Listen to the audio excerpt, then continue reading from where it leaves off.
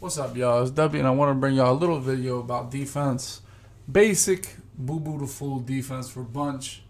You know, a lot of people running bunch. It's been the best offense in Madden for probably, at least the last 3 years, and it's probably the best this year again. And I'm going to show you what's some basics that I do versus bunch that kind of goes through my head against bunch defensively.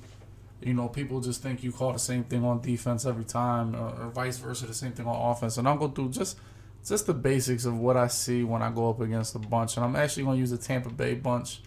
I think it's very important to know what bunch your opponent has. And, some tells early in the game, like, you have to know. It's crazy how much we know about the playbooks, like what book has PA post, what book has deep corner routes to the right, what book has a post coming from the lone receiver. All these things are important to know when you're going into playing against the bunch, because that dictates how you're going to play defense.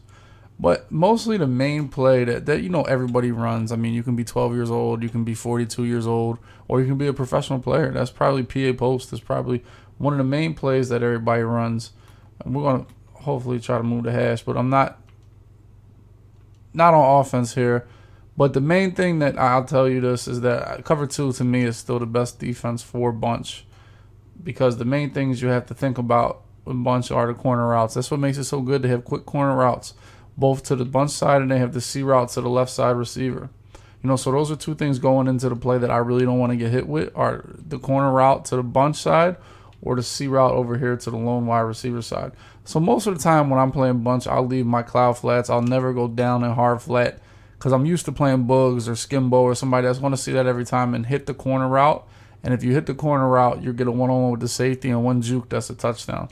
So most of the time I like to keep my clouds like this. Now obviously, if you're going to run cover 2, a lot of people will deep blue the middle guy to take away the seam, like that. But what I like to do, honestly, is not do that. And I just bring this safety down, like right here, obnoxiously, because there's nobody that's going to threaten you to the deep right side of the field.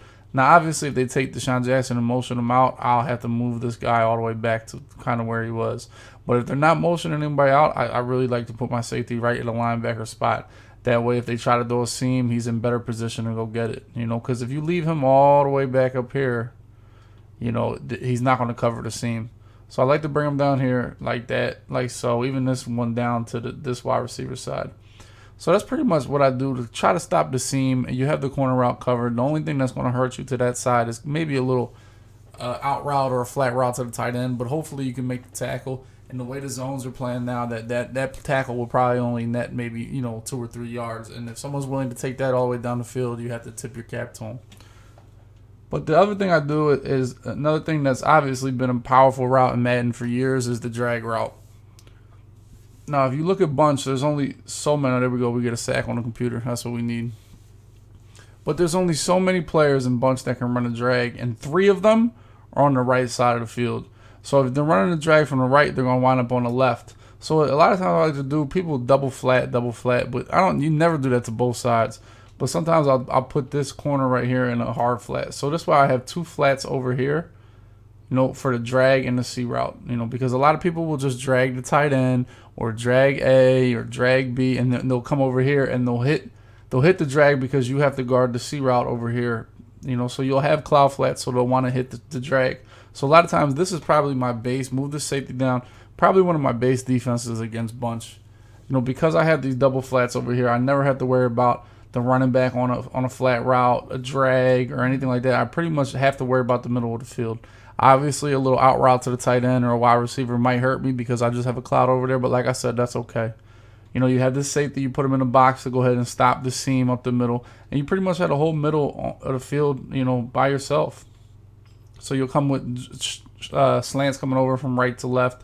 And even a lot of times this wide receiver, the lone wide receiver, a lot of times will be the guy they put on a slant or a drag or in route when they're trying to attack deep down the field, the right side. Now, Tampa Bay does have the curl flat play that has a big corner route in it. So for that type of play, you have to be worried about that, and you have to be prepared to go lurk that. Now, when people run that play, what they'll do is they'll put this backside guy on the drag or in route. So a lot of times I like to man up this backside guy just in case they do a play like that where they're looking to hit deep down the right side of the field, and I'll be able to lurk with my linebacker, go run back here and get the deep corner route, and still have that backside drag or slant covered with my linebacker.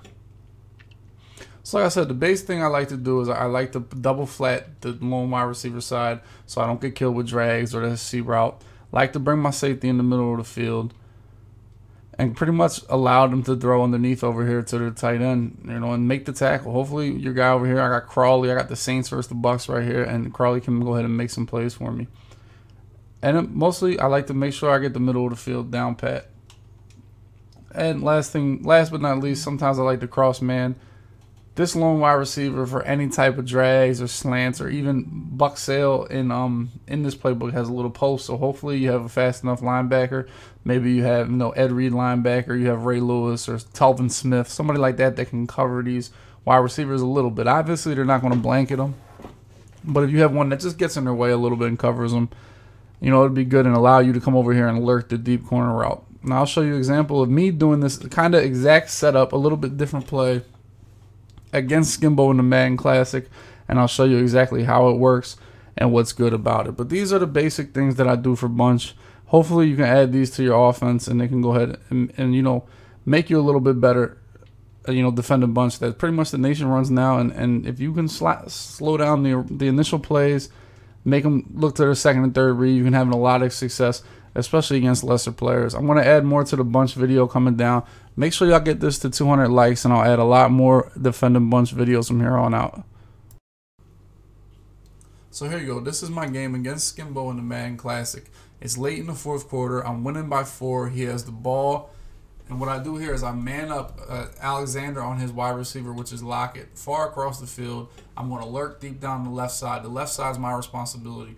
The only person that can hurt me that I can't guard is the wide receiver on the wide side, and I man him up, able to go ahead and lurk deep down the field, get an interception that pretty much sealed this game versus Skimbo. So like I said, if you can do these adjustments against the best player in the world, you can do them against anybody online, anybody you're playing against that runs bunch. They really work. So hopefully you use these and y'all get better defending bunch. All right, man. Nerd.